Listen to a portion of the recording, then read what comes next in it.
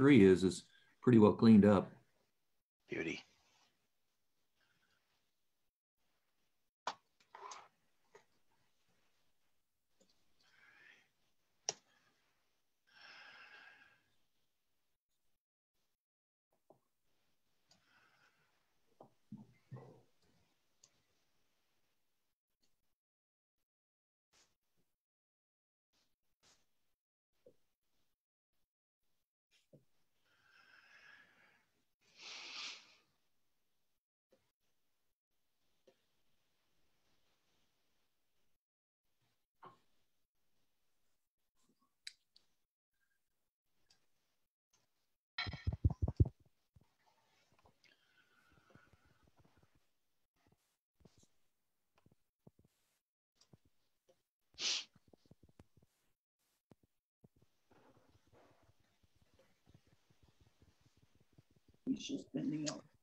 Hey, Jack.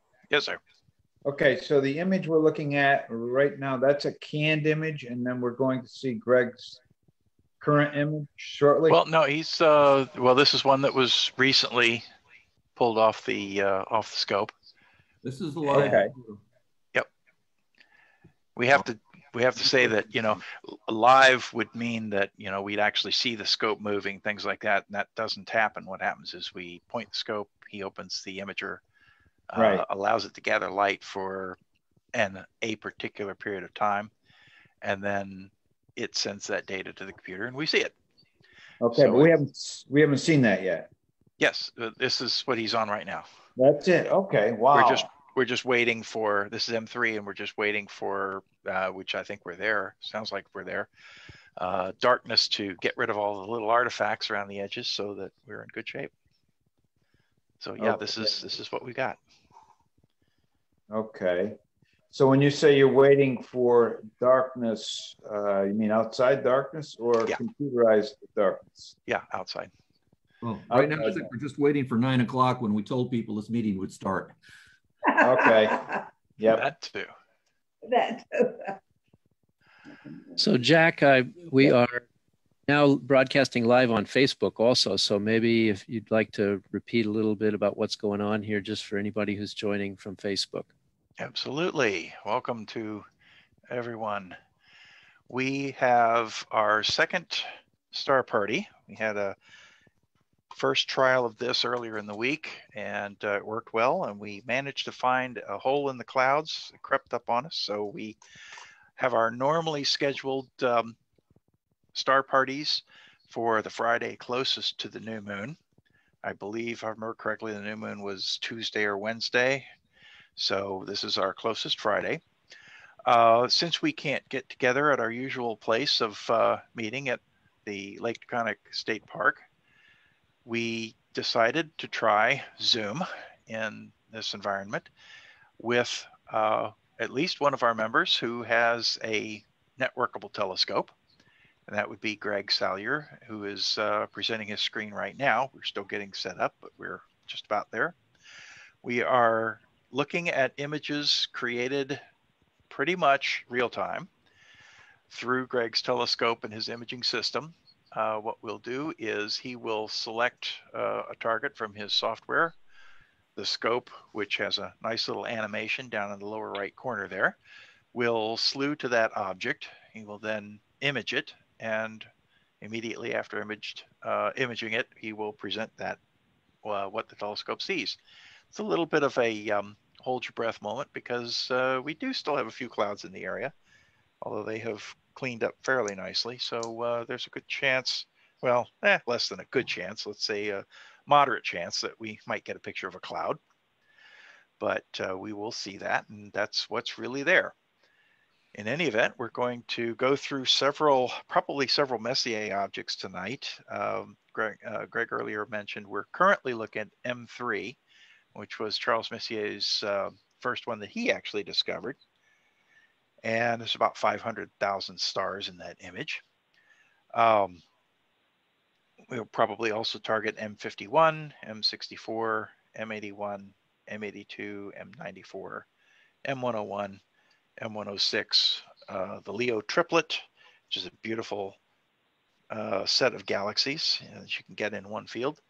And if we're lucky and the cloud doesn't cover it up, we might even get another view tonight of Comet Atlas, the one that's breaking up.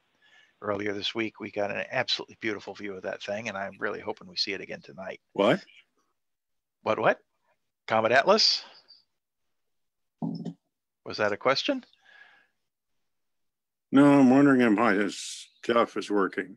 Ah, sounds like it. Jack, we have yes, a question also from chat from Steve Dittmer, wondering if the Crab Nebula is within our view for this telescope. Crab. Let me find the crab and see what it looks like. Yeah, I don't know. I can go check and see. It looks a bit low. It's in the west, and it's about, let me turn on things here.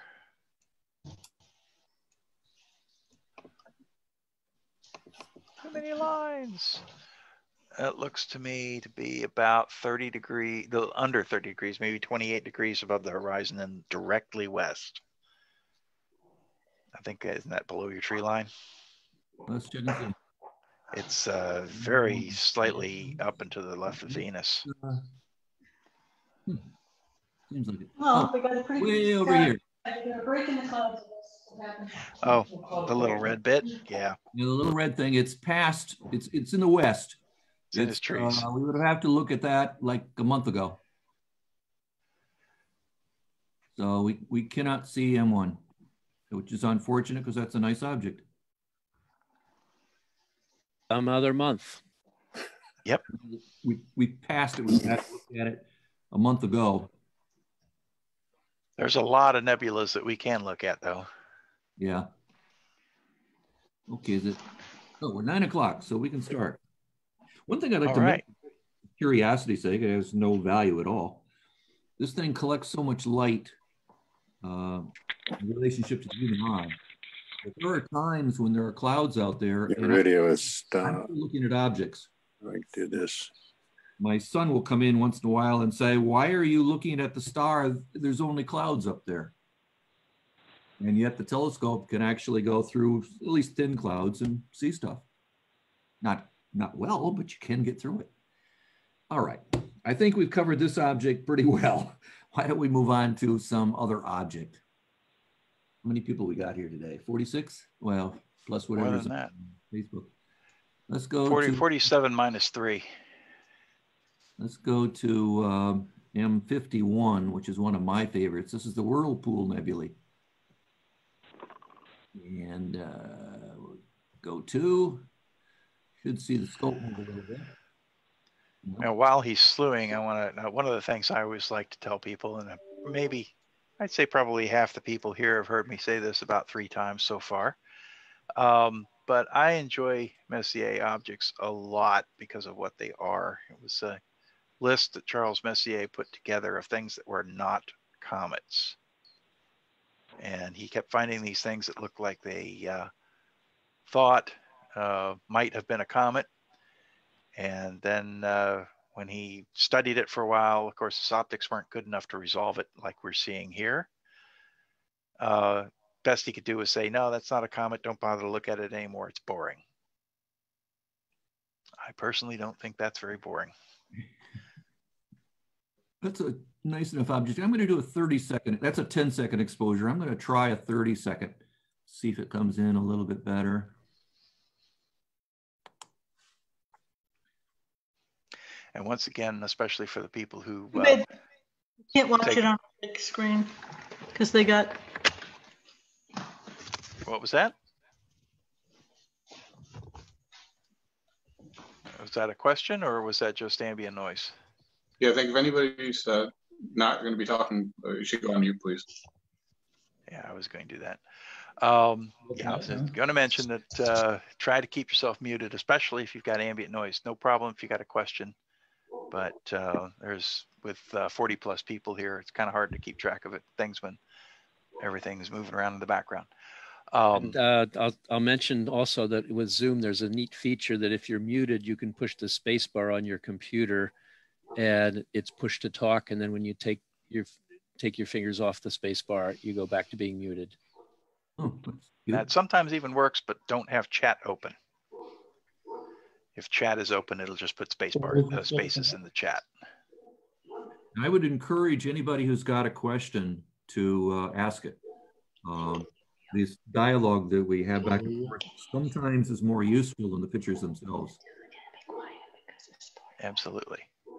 And you can also type a question in the chat and I'll make sure Jack gets it. Greg gets it.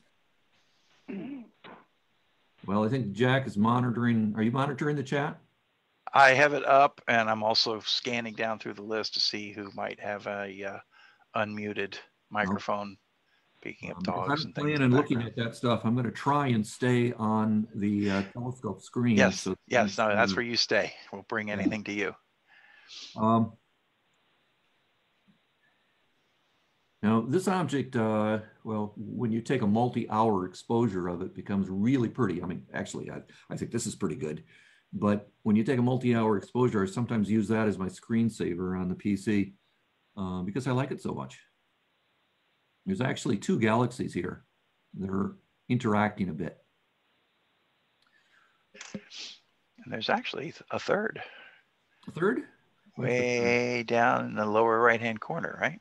Oh, yeah, right here. A little tiny thing down there. It may not show up on some people's screens, but yeah, I can see it here. I should note that most of these pictures, there are galaxies in almost every image you take. It's just that they're so dim and far away that they're very small. I ran a program once to tell me how many galaxies were in one of these pictures, and it was in the thousands. All right, let's try any favorites. How about M64? Black Eye. M64 is next. Now that one is not as pretty as this one, I don't think, but okay, but we'll see. What did I say? M64? M64. Okay. So while we're slewing, we have a question from Daniel asking, what scope are you using and what's the exposure for this image? I'm using a plane wave 12.5-inch scope. This particular image that you're looking at right now is 30-second exposure. If I were making pretty pictures, I would say I would want at least 10 hours of exposures.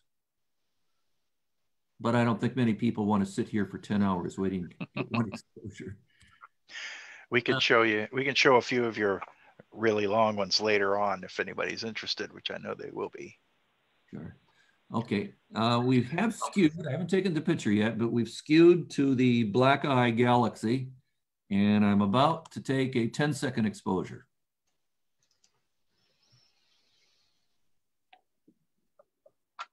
And where is that? It's in the sky. Do you want to show your? Big help. Yeah. If you want me to shift off, I can flip over and show Stellarium, and we'll show where it is. But I was hoping we'd do that maybe afterwards. Yeah. I don't need that. I like that one better. Okay, I've got them written down, and we'll show where in the sky we're looking In afterwards. just a second. One of the problems with astroimaging is that unlike a normal camera, there's a very small range in exposures that you end up with. In fact, if you look at this chart, if you can see my cursor up here, this little chart is showing the number of pixels that have a particular strength. All the way at the left-hand side is a strength of 0, and at the right-hand side is a strength of 65,000. Notice all of the white is in a very narrow range. If you were to look at this photo in Photoshop, you wouldn't see anything. All you'd see is black because of all of this black here. Astronomy programs know that, however, and try and guess at how to show the picture best. And this little box here allows me to manually control the exposure. So I've got several different ways to look at things. And we can try and figure out which one looks the best. Damn. Let me go to medium. See, it looks different under different exposure conditions. Ooh, don't like that one at all. I think I like the low exposure better. Okay. All right, if you want to show your stellarium view of where it is in the sky, go ahead. All righty. I may need for you to drop your, well, no, I can kick yours right off, I think. I think so, because I can't seem to get to the screen. All righty. Now let me turn my grid lines off here.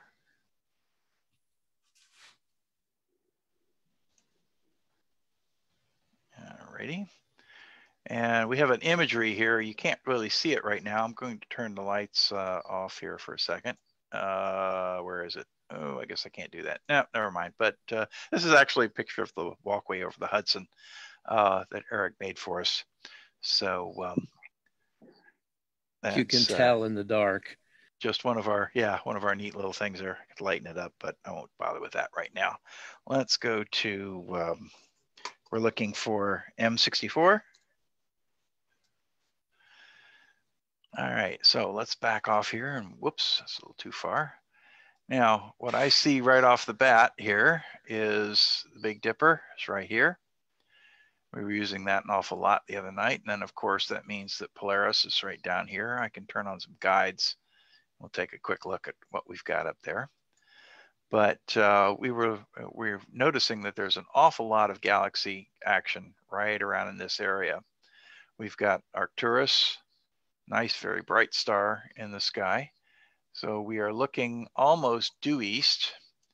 And if we were using that to line us up, we would look east, we'd find a nice bright star of Arcturus and essentially see if we can't make a line off of the arc for the handle in the Big Dipper here, kind of curve around that way and pretty close to an intersection right there. That's stretching it. Stretching it which way? As a way to find that. But if we zoom in to stellarium here, we will see that we've got the same thing in a stored image that Greg is looking at. And this is what happens when you spend 10, 20 hours getting an image, you get this color in it. But that's where we're headed right now. And we can pretty much bet that a lot of our imagery is going to be pretty close to the same area. Mostly because Greg's scope is only able to see right up and through here. Give it back to you there, Greg. Okay. Ah! We're not there.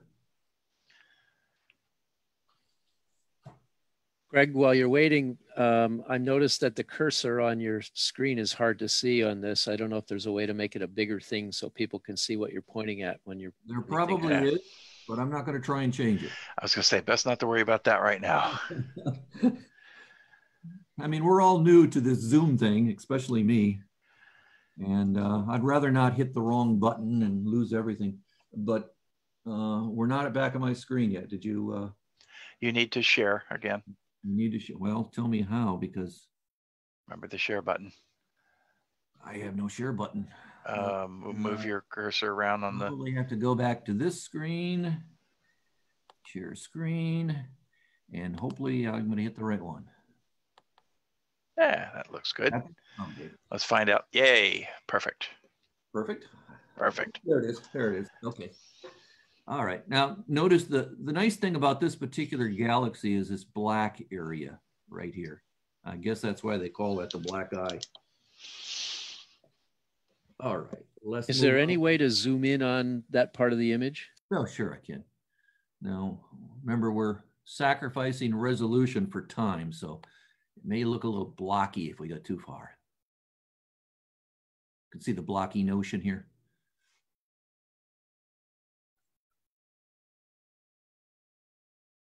It's like Minecraft. I could go to more resolution, but I don't think you want to take all night while it gets enough time exposure on it. All right, let's move on to M81. Oops, M81 right here.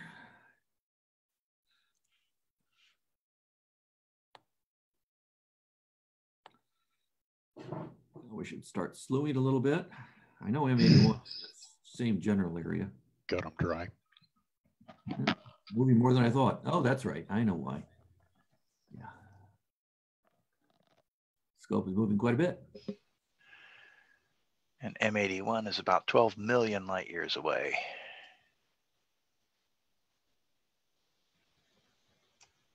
It's a galaxy of 90,000 light years diameter. If Wikipedia is to be trusted.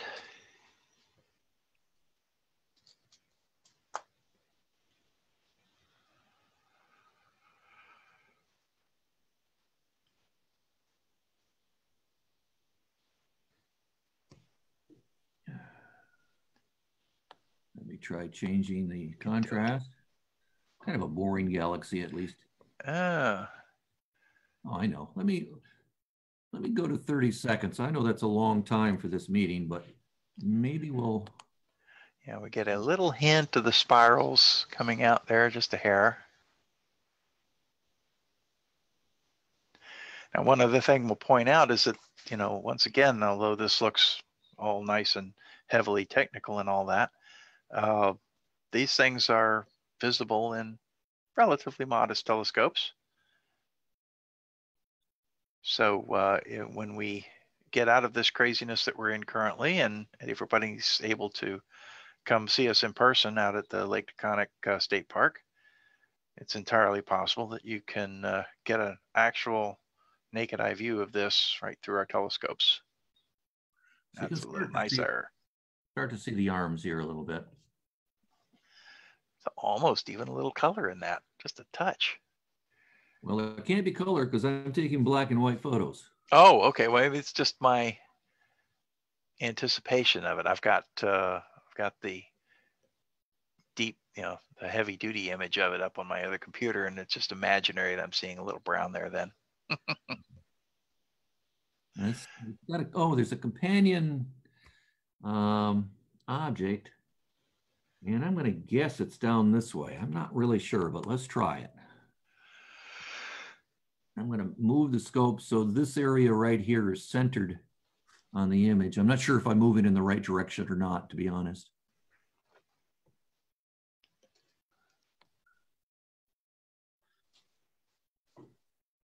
Oh,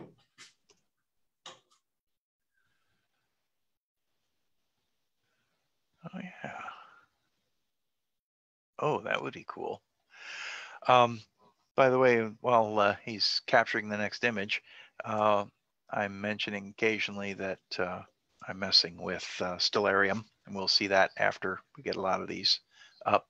For those of you who don't know, I imagine quite a few do, and maybe everyone does. Stellarium is a lovely free astronomical program that you can run on pretty much everything. Oh, look at that. So exactly get it centered, but it's okay. I think M82, it looks a little bit better than M81, or at these exposure levels anyway. Now, what is that? That is...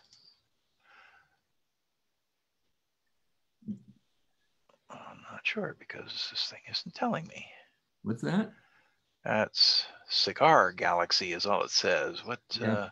M82 is a cigar. It's an active galaxy. Unfortunately, you can't really see here, but if you're looking at red with a long exposure, you would see some red outside of it. And it's called a starburst galaxy.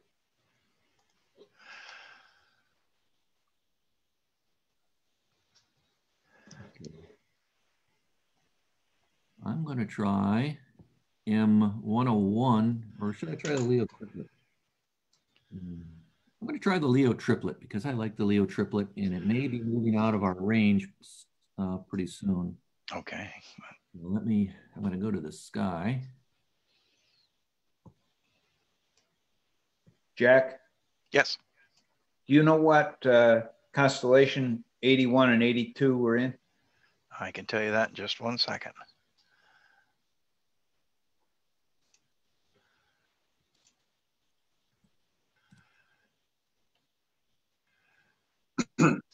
I think it's an Ursa Major. Yeah, I was going to say Ursa Major is the closest one. It would be, let's see, we have to get extensive with that. It just, I would say it's just off of Ursa Major, right off the back of the bear. If you were to draw a diagonal line around across the deep part of the dipper part and extend it about the same distance away, you'd be just about there.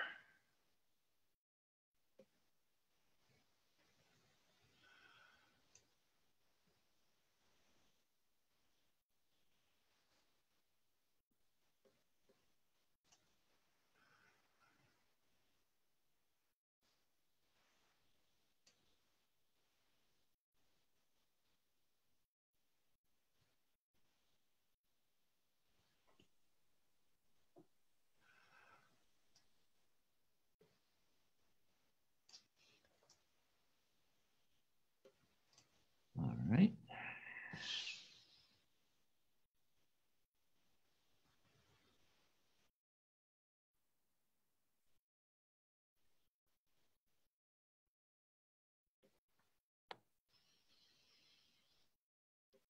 Starting another exposure.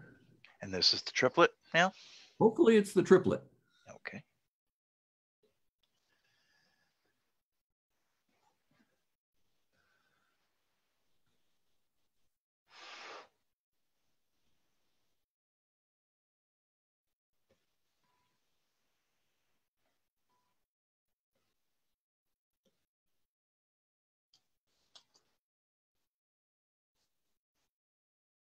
Yep.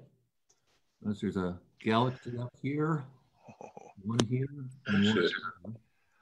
Robert, do you have a question?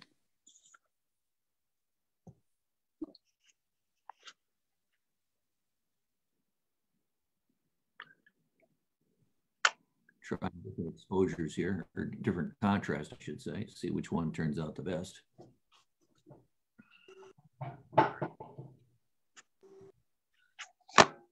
Oh, heck with it.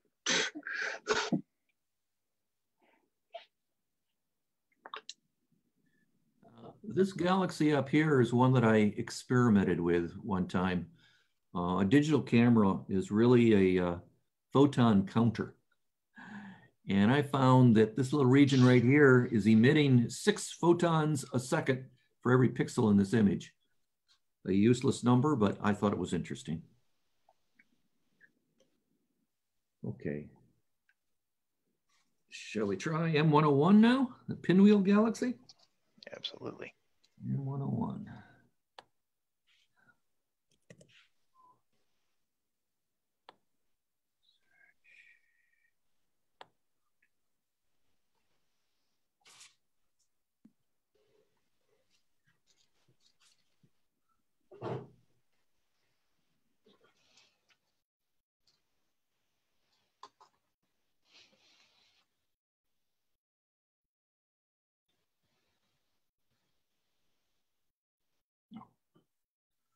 I guess I have to say expose.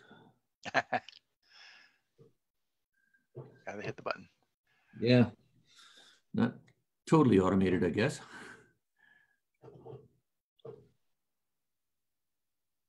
Now you may notice, I don't know on your screen, but this area on my screen looks a little bit lighter than on the left-hand side. And that's a property of our light pollution we have here in Wappingers. Actually, I'm in the town of Poughkeepsie, but I guess we all have that problem. Oh, yeah. Hey, we're astounded we can see anything tonight, the way the weather was looking. And there we have the pinwheel galaxy. Beauty. Very nice.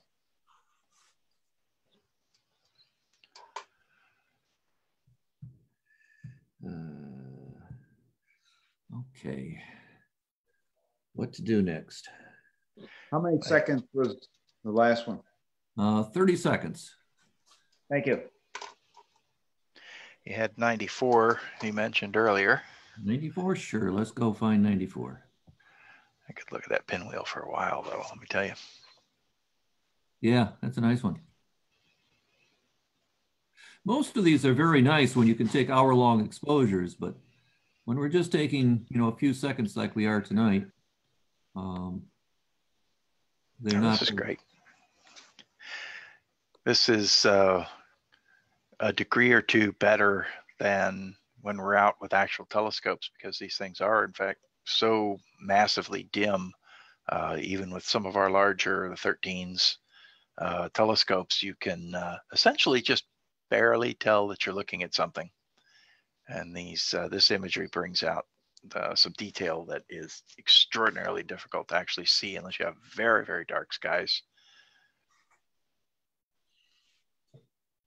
When you're doing visual astronomy with an eyepiece, you need very dark skies and dark adapted eyes, very dark adapted eyes, which is why we go to the Lake Taconic to do this kind of thing. One of the advantages of using a camera is that you don't have to have dark adapted eyes. There's no eyes at all. And in fact, you can have terrible skies like I have here, and yet you can still see things. Okay, this is, what did I send it for? M94? Let me try different exposure or different. 94, is it? Yeah. See which one turns out the best.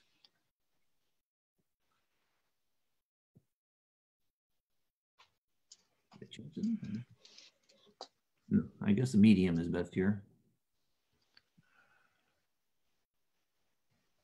And just barely, in this region here, there are a lot of outstretched arms, I guess, for lack of a better word. You can just barely see them here.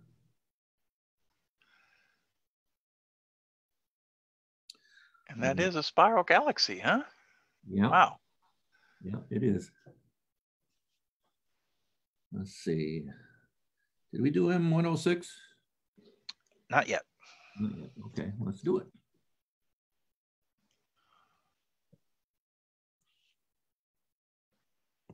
Jack, while we're waiting, we have a question from the chat. Someone says they're new to astronomy and are telescopes expensive to buy and maintain? Cool. That depends. As a matter of fact, for those of you who may listen to Northeast Public Radio, WAMC, Bob Berman, a rather well-known astronomy writer, was on, I believe, a day or so ago.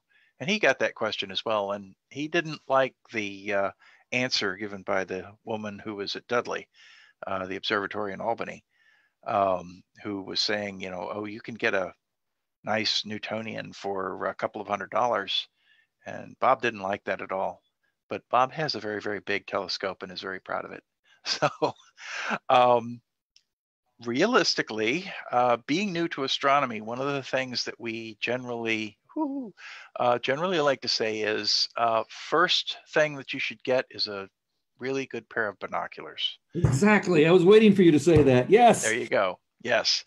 You really want to go out with something that's easy to carry around, will give you a reasonably good view of things. You are probably not going to start doing the kind of things that we're seeing here. So you want to kind of get familiar with the sky, and you can get a nice pair of good portable binoculars for anywhere from $75 at the very low end to a couple of $100 for a very reasonable, nice end. If you want to be really silly, you can get the Canon image stabilizer binoculars for well over $1,000. And they are fabulous. They are fabulous, but boy, are they expensive. One of the things that we like to say is that the best telescope in the world is absolutely no good to you if it's too heavy to carry out and set down someplace and use. You might get a good clue from the image in Greg's little animation at the lower right corner that he has a very big telescope and it's mounted on a pier. That thing doesn't move. So that's great. I'm not going to bother to ask him how much money he spent on all of that stuff, but I will bet you it was more than I want to spend on a telescope. That pier is probably down in the ground 8 to 10 feet to be nice and stable. And the computerized guidance mount and all the equipment on there is probably, you know, up in the several thousands for everything involved there. So you got a happy medium. There are some very nice, smallish what we call Newtonian telescopes, which are reflectors. They have mirrors in them. They tend to be very light. They tend to be relatively small for the amount of optics that you get. There's a group called Astronomers Without Borders, similar to Doctors Without Borders. They have contracted with a group that's producing a nice portable 5-inch diameter, which means that the big mirror down in the bottom is 5 inches in diameter. Rather respectable scope for $200. There are a number of styles of telescopes that you can get. I have several of us have a couple of talks on how to pick a telescope. It's much more than we'd go into here. But the essential thing is that the thing that you think of when you think of a telescope is usually what we call a refractor, which is light comes in one end, bends down through lenses, and exits the back into your eye using only glass, hopefully glass, and reflectors, which use mirrors to accomplish the same thing. For a given dollar amount, the reflectors are usually a larger diameter, means a little bit better light gathering power. And the refractors are usually, for a given dollar amount, fairly small in diameter, but relatively portable and have some other advantages as well. So this is the kind of thing that you want to do something like get involved with a club such as the Mid-Hudson Astronomical Association. We actually have telescopes we will lend you for members.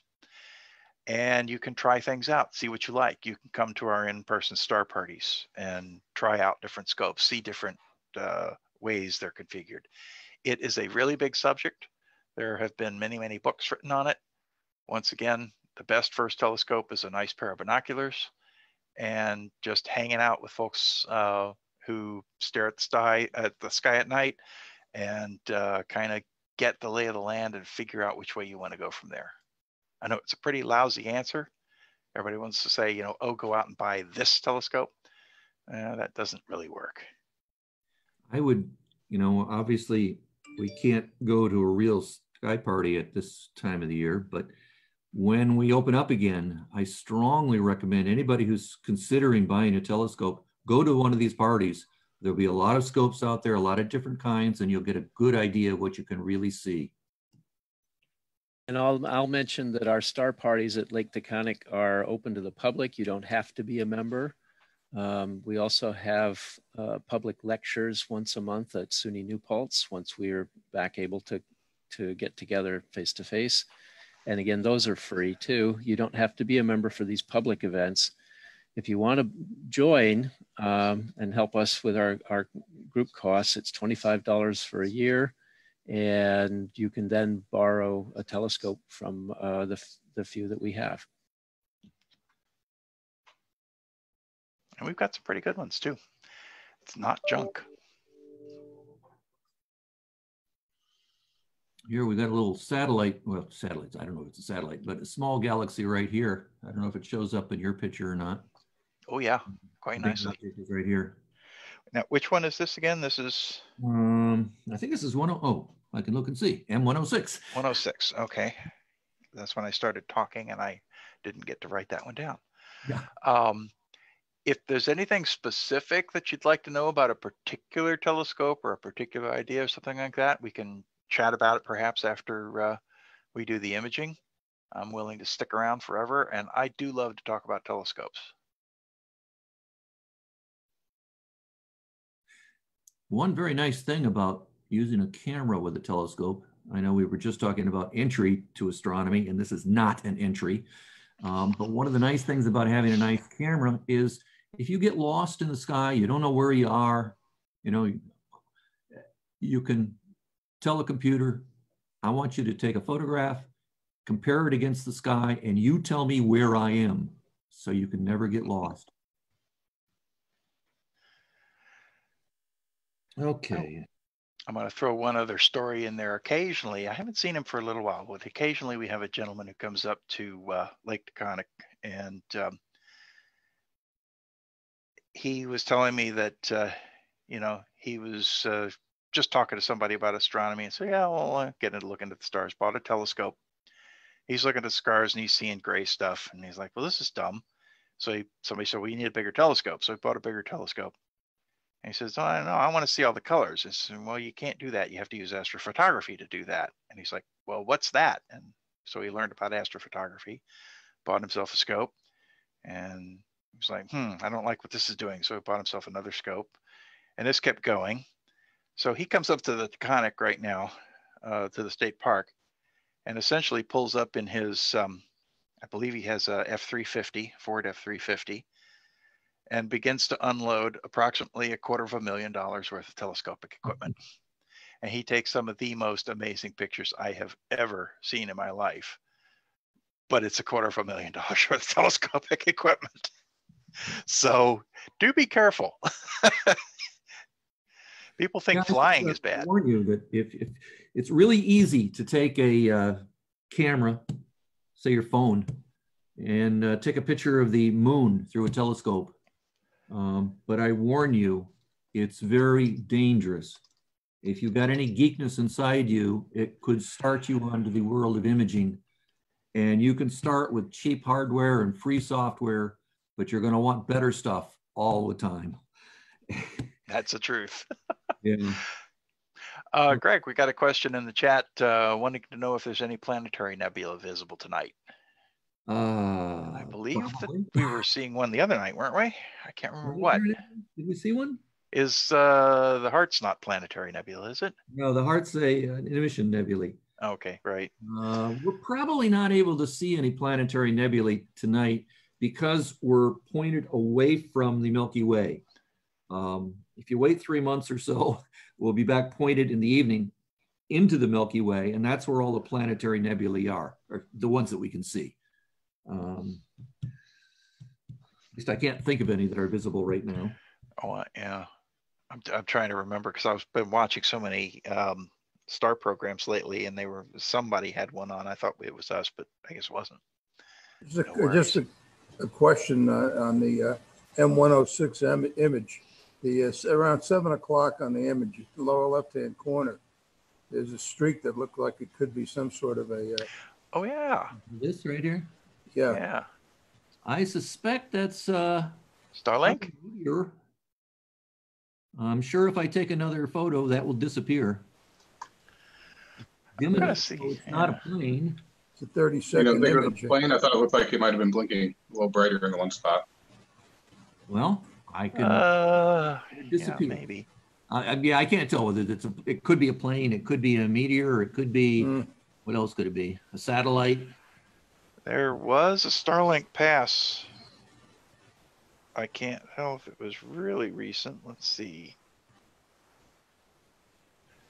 And if you were pointed maybe sort of southwest off of Zenith, that might be a Starlink.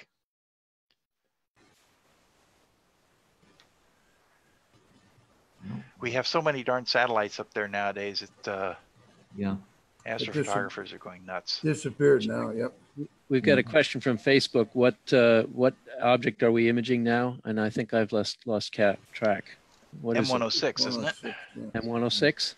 Yeah, I don't know if it has a name associated with it. Most of them do have names, but I will look it up. Yeah, okay. Now, it's interesting to note that when you have, let's say that was a satellite image. When you're normally taking photos, I take, let's say 20 photos in a night. And the computer can check all 20 photos and recognize that line appears only in one of them and therefore can't be real. And it will actually eliminate that line in your photos. So it's fairly smart. No other name really, but I'll just say that it's 22 to 25 million light years from Earth.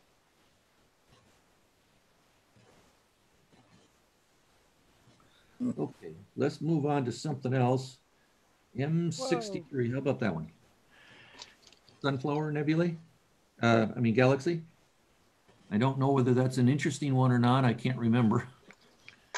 The problem is I always take these 10 or 20 hour exposures. I normally don't do this this way, so I'm not used to what you can see. Well, that's part of the adventure, is seeing what's there. Yeah, that's true. I'm enjoying this myself because I don't look at things this way. I think I hit go to.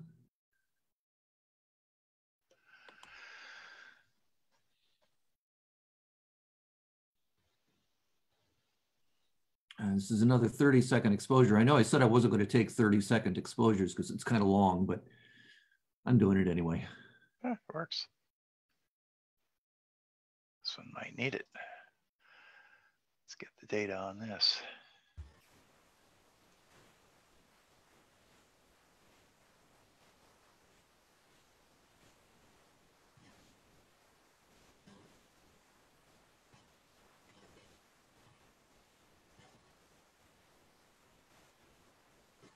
No. Daydreaming here, I guess. You can see a little bit of action around here. Not a lot.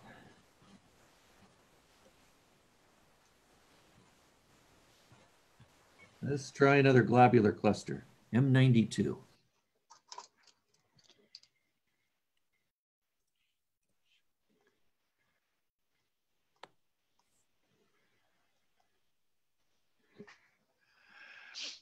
Cool. Moving at all? Either it's very close or I didn't hit the button properly. Let me try a 10-second exposure on this. Globular clusters are quite bright, so you don't really need a lot of exposure with them. If you want a planetary, 97 is a planetary. Okay, well, take a look and see.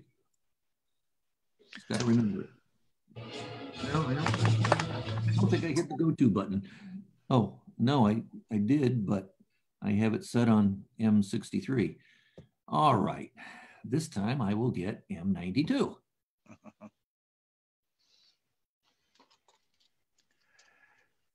And now I see it moving. Yay.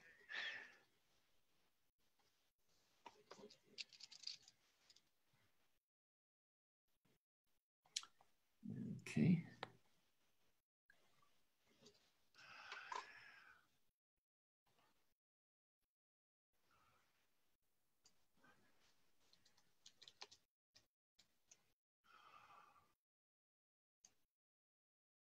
And there we have another globular. Oh, yeah.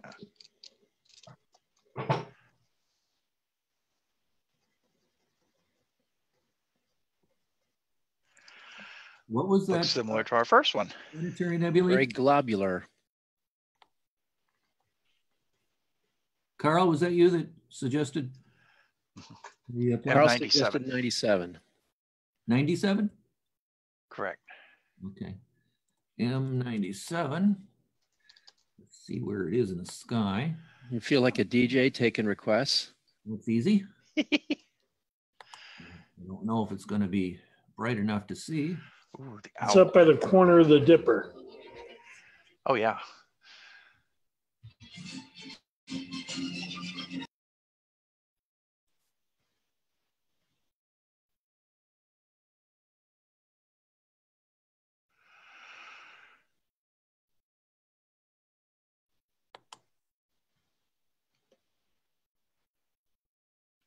And let's try a 10-second to start with.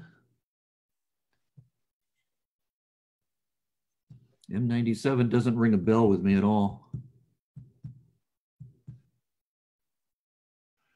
It's also known as the Owl Nebula. Ah, yeah, the owl. The owl's a nice one. Of course, 10-second. Okay. Much. Let's try a 30-second with it. That's thanks to John from Facebook. Oh, okay. Yep.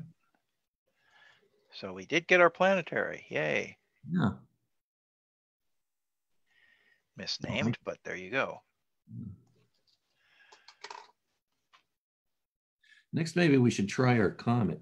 See if we can see that. Yes, I was about to say we got to get to our comet now. Let's don't forget that.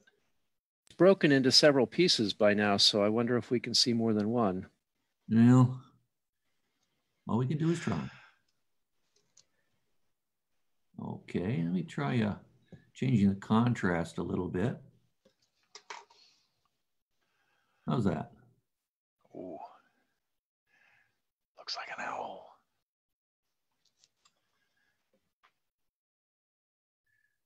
Okay. All right. Let me see that. We also got another streaky in there too. Oh, do we? Yeah, but a bright 1 I see. o'clock off that bright star. Yep. Yep. Okay. Let's see here. I need to put in coordinates for the comet. Are you saving any of these as we go, Greg? I guess maybe I should have, but I didn't. Save a couple. We can post them on our meetup page. Yeah, well, definitely save the owl. This one right now. Yep. We can go back and get a couple of those that I like a lot. Okay, I'm not gonna. While you do that, I am going to go put the address to your website up on the chat. 41. Oh yeah, if people like these short time exposures, they're gonna love his long time exposures.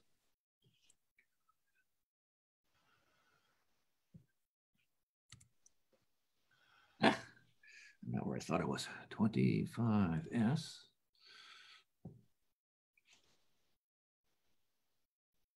No, that's not the right thing.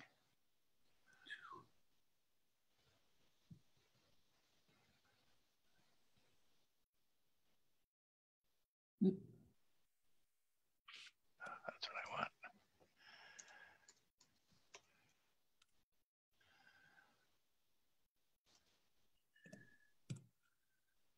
Okay, let's hope I entered those coordinates correctly.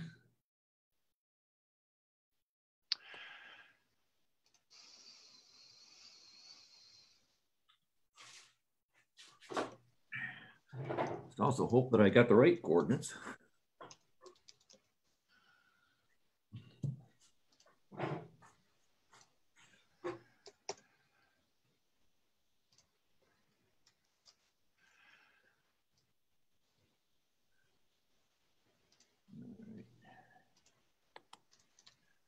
See what we can see.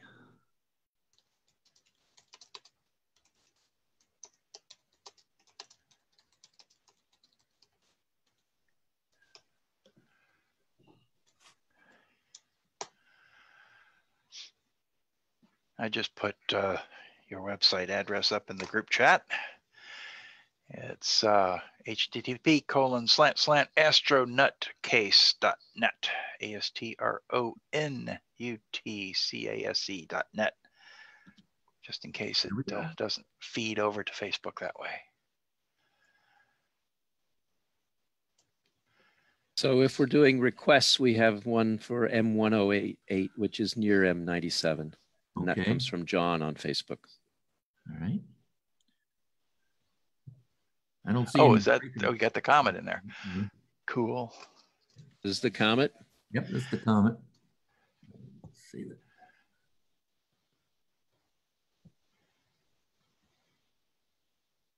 Definitely save that because that's going to change over time. Yep. I took this one a few days ago too in our meeting. I'll have to compare the two, see how far it's moved. Mm-hmm. Yeah. And you can see a little bit of the breakup in there, can't you? Can you? Maybe discern at least 3. I think there's like 5 or 6 different segments now, isn't there? I don't know. I don't know if I can see that in this. Yeah. I'm seeing a bright head, and then just behind it, maybe a little separation, a gap, and then another. Yeah, right where his pointer is another one. Or it's in your imagination. Yeah, the color was. I have a vivid imagination. Well, we should get a long exposure on that, maybe. Yes. Well, okay, I can do that. It doesn't have to be right now, but while it's not going to be there for next week. Oh yeah, I was gonna say that's the most fascinating thing right now. That's the one thing we're looking at tonight that ain't going to be there in a bit. So maybe we could spend a little extra energy on that. After we get through with this, the ones who are interested in can stick around, and we'll do longer exposures. What was the Object Request was for M108. 108.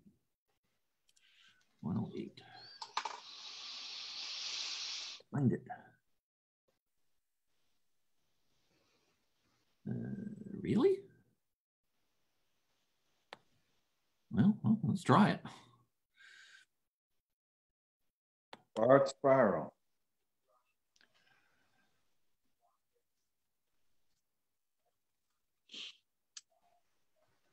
Jack? Yes, It's astronutcase.net, did you say? that's correct. It's in the chat. You have to be a little crazy to be interested in this hobby.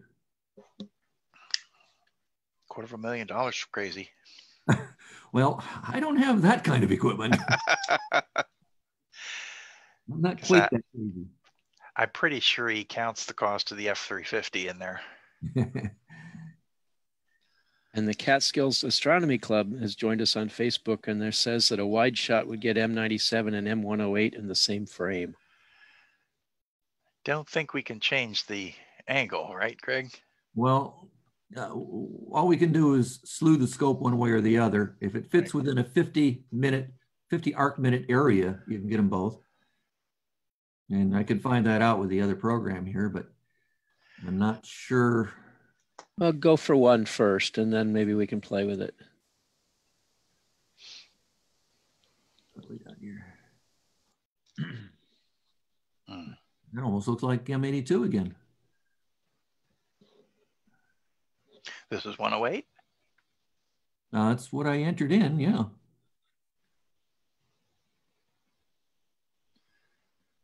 I was hesitant to do this because of the response time I'm seeing, but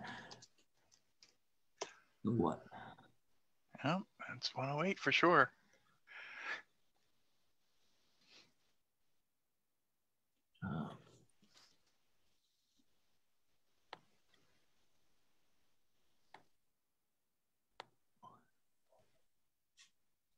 That scope is doing something right now that there is no way in any possibility I'd be able to do if I had my scope out there looking at that.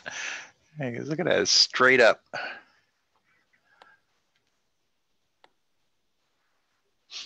may have to turn on more labels to see it. Straight up, boy, it is straight up. That is, it's zenith, man. Everything I've got absolutely hates being straight up. Now, this little box represents the visible area that scope is seeing right now. But apparently the things are too dim. I don't have all the labels turned on. I'd have to turn on more labels. So I don't think I'm going to do that.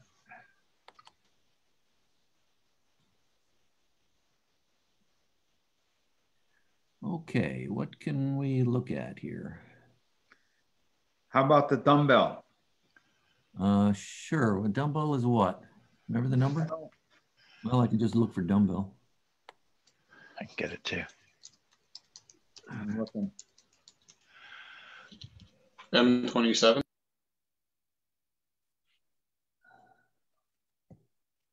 M27? Mm-hmm. Yep.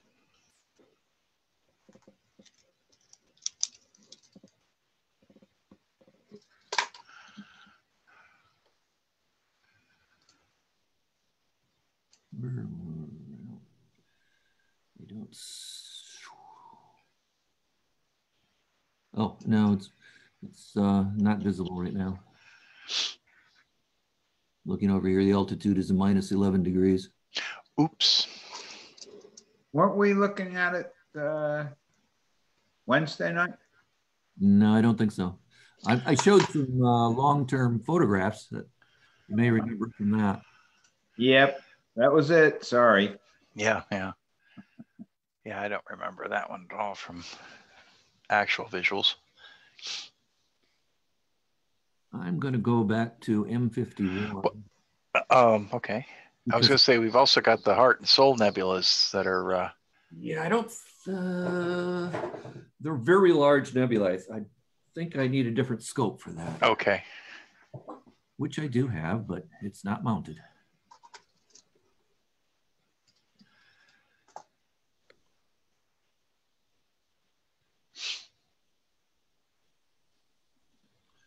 In fact, I just got a mirrorless camera with an 85mm lens on it, and the Heart and Soul are one of the targets that I plan to shoot with that. Nice.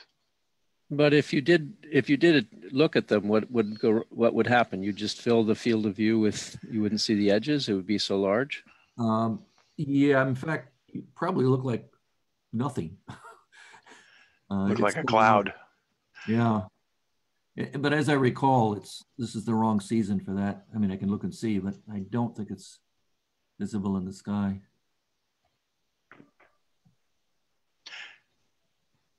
You mean the Heart and Soul? Yeah, they're it's right next to the Dipper. Oh, is it? Yeah. Well, we can try it.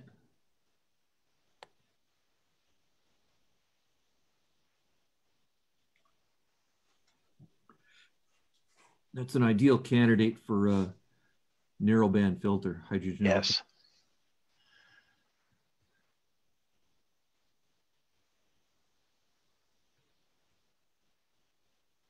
That's true. The double cluster and Perseus might be out there then if the Heart is out.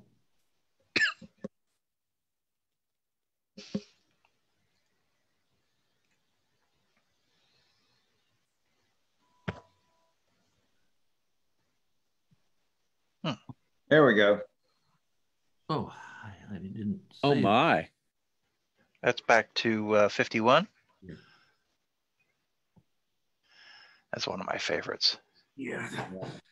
So you want to try the Heart? Yeah, let's see what happens.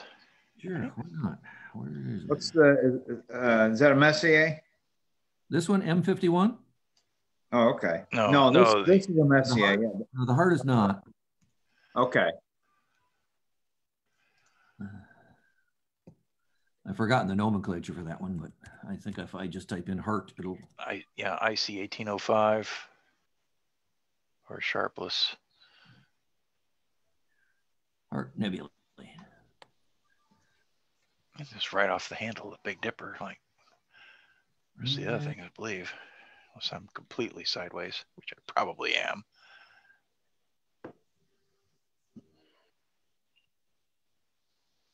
Where I don't see it. 20 degrees. Got to be on the screen someplace. I don't see it. Let's see here. RA is 2 hours. I don't know where it is. Let me. I don't see it. So it's not visible, but maybe it may be out there. Let's see if I can get you close here. Right off of I was. Whoa, this isn't responding to me. Yeah, it's, no, you won't see it. Sorry, it's not the one I was thinking of. What was I thinking of? I was playing around with Stellarium today, running into a bunch of nebulas, but now I don't know what I was doing now. Take one last look here. I see these Sombrero Galaxy here, M104. Mm-hmm. So, That's a cool one. Yeah. One. Is the Whale Galaxy visible? We had a request on Facebook from Catskills Astronomy for that. Sure, we could take. Oh, I thought we saw that the other night too, didn't we? No, I don't think so. Come on. Okay, the Whale. Is that WHALE or not? Yeah, WH. Yeah, WH. Or NGC 4631. Correct. Okay.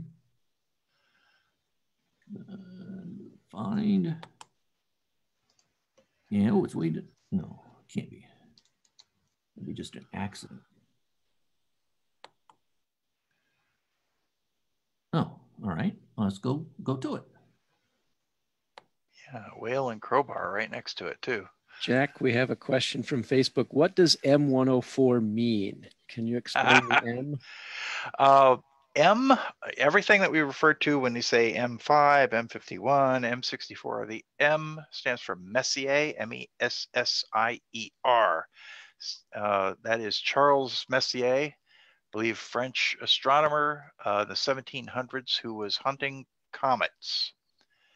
And I was explaining this earlier. What I really love about the Messier objects is that Herr Messier, Monsieur Messier, I guess I should say, wrote all of these down because he studied them and found that they were not comets, so therefore they were not to be bothered with. Just don't bother looking at these. They're not comets. You're going to think they are. Therefore, they were uninteresting. The fascinating part about that, of course, is that they are some of the most fascinating, most interesting things that we can look at. And it was just an amusement at the time that hunting comets was a bit more important than really finding out what this stuff was. So that's all that M means. There are some, I forget exactly, 119 or so. I believe that Messier himself found somewhere around 97, I think. I don't remember exactly. And then some other folks followed after him. I guess they are necessarily in predominantly Northern Hemisphere. But that's all it means. It's a catalog that Charles Messier put together of things not to look at anymore. So I don't remember whether the whale is Messier or not, but here it is. Nope, doesn't appear to be. He didn't see that one. So it's a Galaxy Edge, John? Yes. Nice. Barred spiral. Okay, I see one bar, I think, on the left. Does look that way, doesn't it? Looks like a little satellite galaxy up above, too. Yep. Yeah. This is wonderful. Really is. It's not just a canned picture. That's a real picture. that is current as you can get. Well, it's 10 o'clock. I don't know if anybody has any other requests or not, but. Is there any other spiral nebula that you could see? Probably. In fact, I'm sure there are many, but I don't know what they'd be right now. What we can do is, if we want to give Greg a break, we'll shift over to Stellarium, and I will drive through that and show everybody where we've been looking. I've written down all of the objects we've been able to observe, and we can just wander through that. Jack, What's that sounds like a great idea. Maybe Greg would like to dwell on the comet and get a long exposure while you're doing that. Yes. Yep. And then we come back and see what we get from a longer exposure on the comet. Yep. So I'll go ahead and share my screen. We'll get Stellarium back up here. And one other reason for doing that is, if you'll notice on the screen right now, we've got the Whale Galaxy we were just looking at. It's highlit with the little cursor bouncing in and out, but it also has that little red circle around it. Here's the little Crowbar Galaxy down here with the red again. When we back out, that red tends to hang on. That is Stellarium's way. It's come on, bring the thing up down here. Down here is a button that gives me deep sky objects. If I turn that off, you'll notice they disappear. So what we can do is we'll look for those red objects as we zoom out here. We can see more and more of them show up or disappear. Whoops, that's too far. Let me also get rid of the lines and the names. And we can probably see another couple of objects. Messier objects appear to be maybe yellow or something like that. We see M3. We were looking at M3 earlier, so we'll probably start there. But what I want to do is back out and get oriented. Okay, let's go to the north. And on the north we can identify right up in here. We can see the Big Dipper. I think that Stellarium should have a thing that I can use like a laser pointer. I'd love to be able to do that. But for right now, what I'm just going to do is turn on the lines. So we could see the Big Dipper, part of Ursa Major, the bear, right through here. In fact, we can even be sillier than that, and we can turn on the imagery and say, oh, look, there's a bear up there. Somebody think that looks like a bear. And we have, of course, the pointer stars in the bowl of the dipper or the plow. 5, that dimension right there between the 2 end stars in the bowl. Take that 5 times, 1, 2, 3, 4, 5, roughly. You doing, get right? to Polaris. Scale might be a little skewed here because things change. You can see it bending around as I move things, but in the real sky, that is pretty obvious out there. And you see that's not exactly in line, but there you go. So that's our orientation. We're looking north, and the Big Dipper is something that people can readily recognize in the sky. So let's see. The first thing we looked at was M3. So we're going to ask Stellarium to go find that. And again, here, keeping ourselves oriented, here's the Big Dipper. You can see M3 right near Arcturus, another very bright star. So let's see now. We went from M3, we went to M51.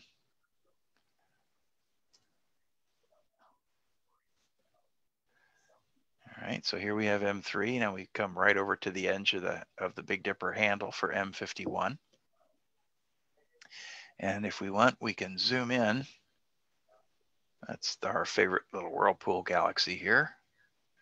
And there's a embedded image. This is, of course, we have to distinguish this from what we're looking at. This is an extremely long-term photograph like you will find on Greg's webpage, but we won't see here tonight because this takes far too long to generate. But these colors are essentially real unless they've been in any way false colored. If you allow enough light to accumulate over enough time, there is color information in there. And if Greg were to take several exposures using his filters and a tremendous amount of time, we see something very close to this. But that is an embedded image that Stellarium has stored in here. It's not like we're actually looking at that with our own eyes right now. Quick point. Yes.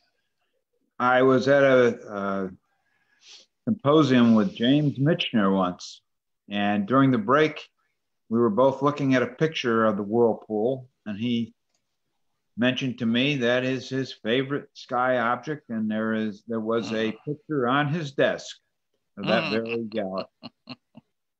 I was outstanding. I was floating on air after that. We went from the whirlpool to the black eye, which is M64. So we moved from there to here. Again, if we zoom in,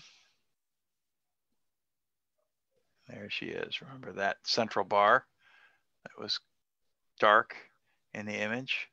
That's the central bar in the galaxy there.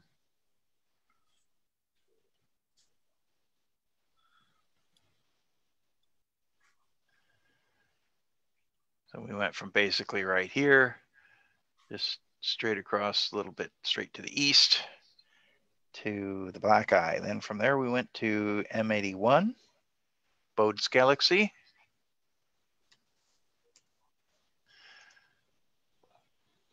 Almost across the sky, back across the Big Dipper. Everything's kind of hovering right here around the Big Dipper, isn't it? So there we have, that was Bode's and the cigar and the garland. So we've got quite a few hovering right around in through here.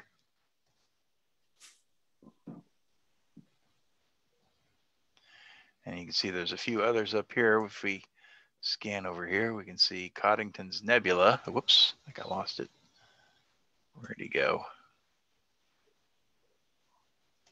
Looks like an emission nebula there. Just a little bit of gas being lit up by a star somewhere. Probably really hard to see. So let's see, we went from Bode's to the cigar, M82. Just right next door.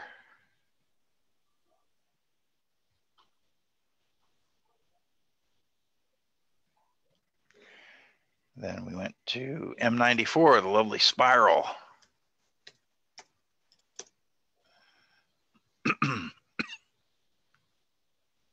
That is, come on, back out. There we go. There's the Big Dipper. So it's just off the base, kind of in here. A couple of bright-ish stars. Make a nice locator for that. Why does that say Croc's Eye instead of spiral?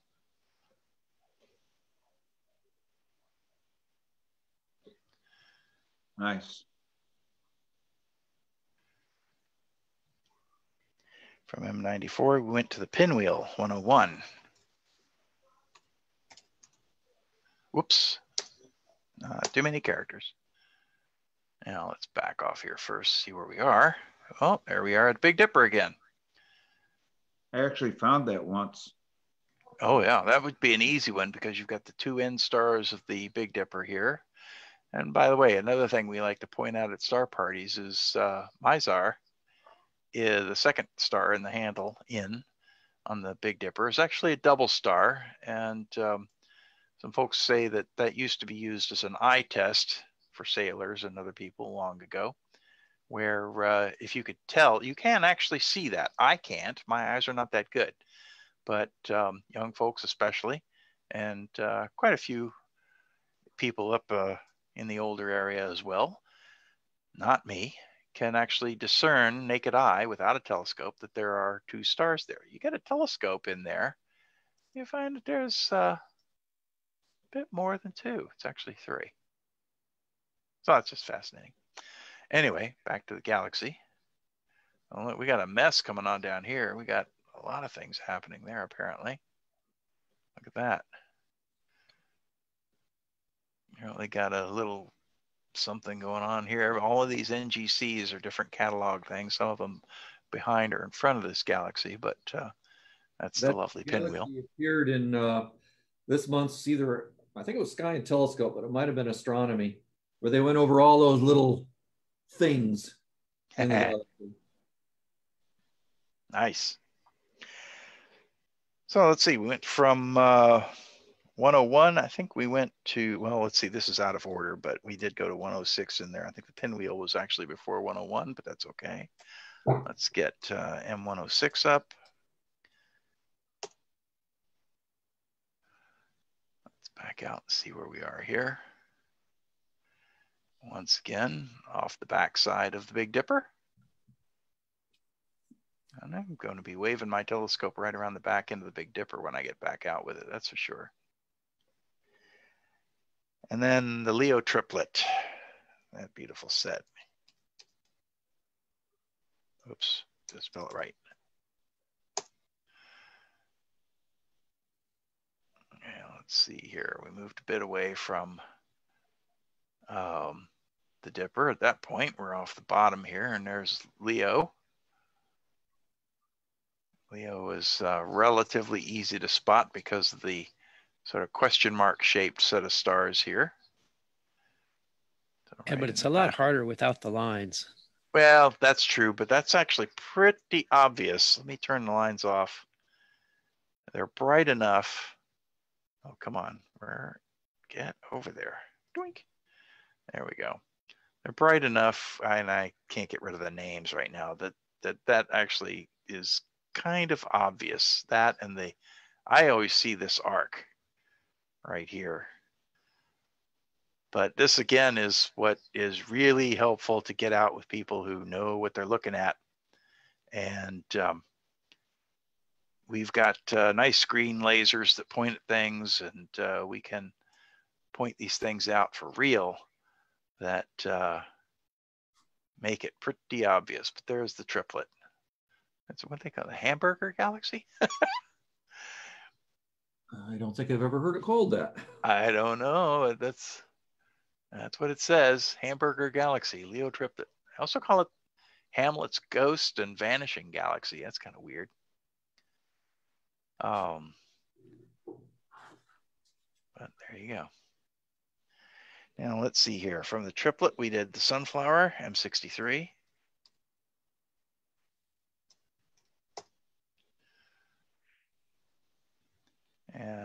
And we've got a whole bunch of them right into here. Sunflower was that little guy there.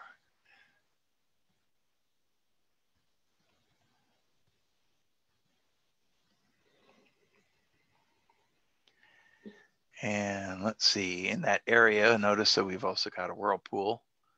The whirlpool there, the croc's eye we looked at, I believe. So we're in the same, there's good old Big Dipper right there. They're all right in there. Let's see, we went from M63 to M92.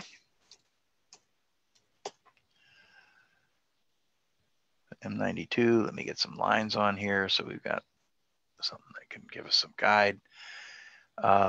Hercules cluster. Hercules is pretty obvious because of this sort of rhombus, squarey looking arrangement here. It's pretty obvious when you're out really looking at it.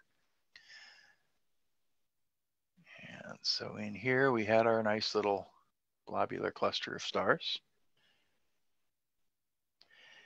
And then we went to M97, that lovely planetary nebula.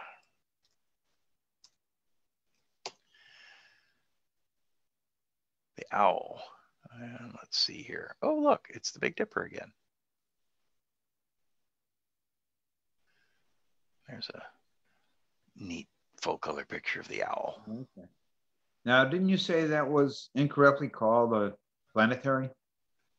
Well, they named them planetary nebulas before they knew that they thought they were planet forming objects, and they're not. Okay. It's exploding stars.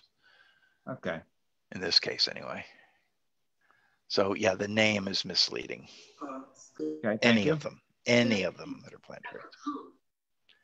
Okay, now we can look at where Comet Atlas is, but for some reason, not that way, we won't. / there we go. But for whatever reason, I don't have an image. I know that Eric does have an image on his, but I don't. So the best that I can do right here is say that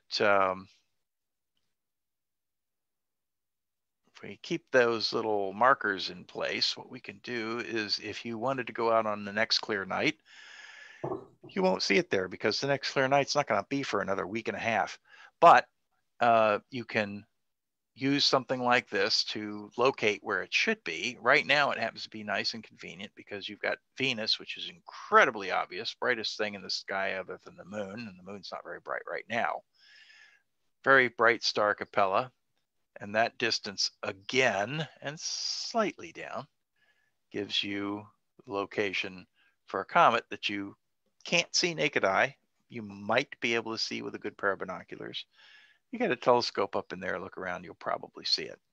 By the way, I should notice that we were lucky when we looked at it because there are clouds there now. Perfect. Nice. So you can't image it now? I imaged it, and you can kind of tell what it is. Okay. If you go back to me, give me one. This is the last one. Exposure. Yeah, here's M108, which is the last one. As our sunflower, I think, is that say what they say? Surfboard. The whale? Didn't write down the whale. What's let's go do that. Sorry about that. I must have been doing something. Okay, there's the whale and the crowbar. I believe that's what you shifted to see, right? Yeah, we didn't do that.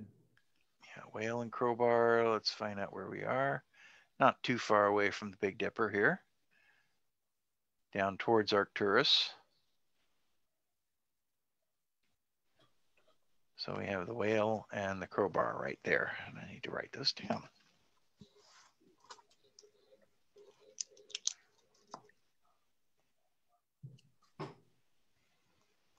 Okay.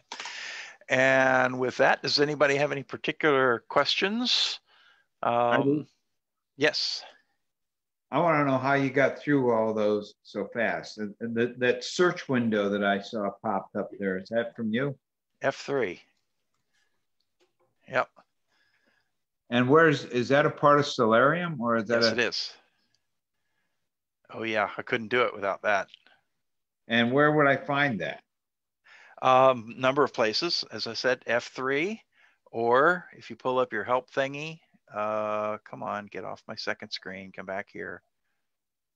Right there, that magnifying glass right there will give you the same thing. Yeah, move your mouse to the left side of the screen and the menu bar there pops out. Mm-hmm. And then you can go to the magnifying glass to search window. Okay, thanks. And then I think there's also one down here. I see. There it is, show search dialog right there. But it looks like it searches for other, oh, that's meteor shower search. Didn't actually know that. This thing does do meteor showers as well. This is a lovely piece of software. Free for computers.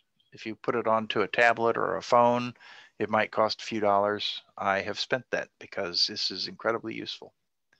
$4. But $4 on the piece. Yeah, I've seen it everywhere. I think I paid maybe $5. I've seen it as much as $25. It's like how desperate are the guys this week? You know, I don't know. That's mobile devices. I think it's free on the laptop. Free on the right? PC. Yeah, any PC is free. It gives you indication of we just went through the Lyrids meteor shower. Was it early this week? I think. Yes, it was early this week. It was the night of our meeting. It was Wednesday morning. Anybody see it? I know I didn't. And I think that I looked at some of the NASA pictures and it was like, oh, massive fireballs, and the thing goes to, you know, it's like a little. This is not a big, strong meteor shower, but it does give you clues as to generally the what they call the radiant, where the meteors might appear to come from. They can appear anywhere in the sky. You can see them anywhere at all. But if you saw one over here, if you trace the line back, it would appear as though it came from this area here. And those will appear all over the place at various times. Another interesting thing, which I'm going to turn off my lines here, that we can do with Stellarium is we can speed up time and slow down time. So I'm just going to kind of shotgun this a little bit, just speed it up a little bit. We'll start to see things move. They were actually moving before, just quite slow, and we didn't really see it happening. If you look at the clock right down here at the bottom, you can see it counting off pretty quick. We're going to speed it up some more every time we click it. And I'm looking for something specific. I'll hopefully stop things if I do see it. There we go. Let's give it a real kick here. I think I just saw. I'm not catching any good satellites yet. This thing does, oh, wait a minute. Do I have my satellite? Yeah, I've got my satellite hints on. Okay. This thing does keep track of a lot of satellites. Oop, there went one. And let's see if I can catch it on the way back here. I'm backing up time now. Well, this is going to get boring. In any case, what you do when you see one of these is you'll see something that looks like a star suddenly go shooting across the field, and you can stop it and see things. You could track ISS this way. You can track various other satellites. If you look up some night and you say, hey, I see something moving up there. I wonder if that's a satellite. You can come in here, look at the area of the sky and run time forward and backward and check it out. And then the only other thing that I've really got is that some of us have heard that, I'm going to move time forward here. Yeah, let's move it backwards. So I want to see the moon for a second. We have heard that there's going to be a smiley face moon showing up. Well, I was kind of curious about that because the orientation of things didn't look quite right to me. And so I used Stellarium and I ran time forward to when they said things were going to happen. When the sun gets close to the moon here, I'm sorry, when the moon gets close to the sun, the sun illuminates just a tiny little sliver here, so that might create a smiley face. Venus is the only thing in the area here right now, but if we turn off our horizon, hello, and we move to the other side, we can see that down here we've got Jupiter and Saturn. They're leading the sun, which means that the sun is going to be up when Jupiter and Saturn are up, most likely. They'll set first, and the sun will set later. But eventually the moon does come right into this area in about a month or two, month and a half. Problem is, it's not a happy face. It's a very nice half moon, which we call last quarter, facing that way. So it doesn't look at all like a smiley face. I don't know where these people come up with that stuff. Is that a morning What's thing? that? Is that a morning? But it's about noon, I think, about 2 or 3 in the afternoon. I did track it through the day, and if you see that thing, I don't know. I haven't seen anybody actually debunk it yet, but it's not going to happen. Don't waste your time with that. But the fun part is you can use stellarium to examine something like that, and we have had historical items. We do have one of our members on here tonight has used stellarium to go back in time and discover things about a painting made by a rather famous local artist. So it can be done. Anything else that anybody would like to? Yeah, I'm wondering if what Greg got from the comet, even if there's some clouds. Oh yeah, well here, let me stop my share so that Greg can share again. Okay. Up to you, Greg. Yeah, let me see if I can get to it.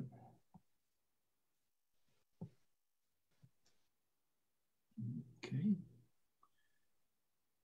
Come on. Whoa, yeah. Notice all this junk in here. See what you mean by those clouds. 2-minute exposure, which is quite a bit longer than before. I don't remember what we before, but I know it's a lot longer. And notice all this stuff here in the comet itself is quite a bit dimmer. Yeah, wow. Well, we got lucky to see it at all, believe me. Yeah. All right. I guess last call for questions. We'll wrap this up. How long is this exposure? This is a 2-minute exposure. Okay. Thank you. Let me. Thank you very much. It's been a great night. Well, thank you. I thank everyone for attending.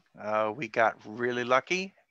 As I mentioned earlier, if it wasn't for Greg and this kind of operation here, we wouldn't have had a star party this month. It's going to be miserable the next couple of days, and we got a very lucky window here in the sky. And it's marvelous that Greg has offered his time and equipment so that we could do this. I definitely suggest you go take a look at his webpage. Link is in the chat, and have a look at some of the really marvelous work that he's done over hours and hours and hours of this stuff. And I might add, his pictures that the Poughkeepsie Journal published in their article really popularized what we're doing here tonight. Thanks, Greg. Marvelous. Indeed. Well, hope you enjoyed it. Definitely. Virtual applause. Thank you, Greg.